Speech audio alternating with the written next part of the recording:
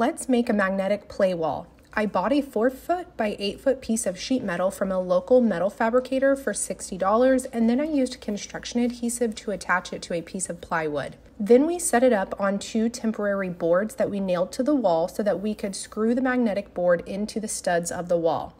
With the magnetic board up, it was already a big hit and getting played with daily, but I wanted to give it a finished look, so we added wood boards around the edge to frame it out. We cut this groove in the back so that the frame would sit flush around the metal and against the wall. The last step was painting it, and I decided to go with white, which matched the baseboards and trim in the playroom. This is an easy DIY that you can do for your kids, and my son loves playing on it.